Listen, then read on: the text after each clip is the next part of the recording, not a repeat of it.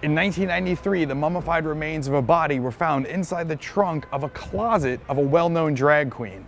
Dorian Corey may have been out and proud in every facet of her life, but kept a literal skeleton in her closet.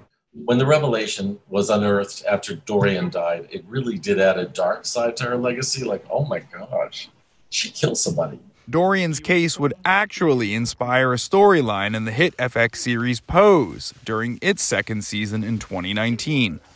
She was not convicted of any crime, basically, because she's dead. Obviously, you can't lock up somebody that's dead. There's a lot of people that would figure that she got away with murder.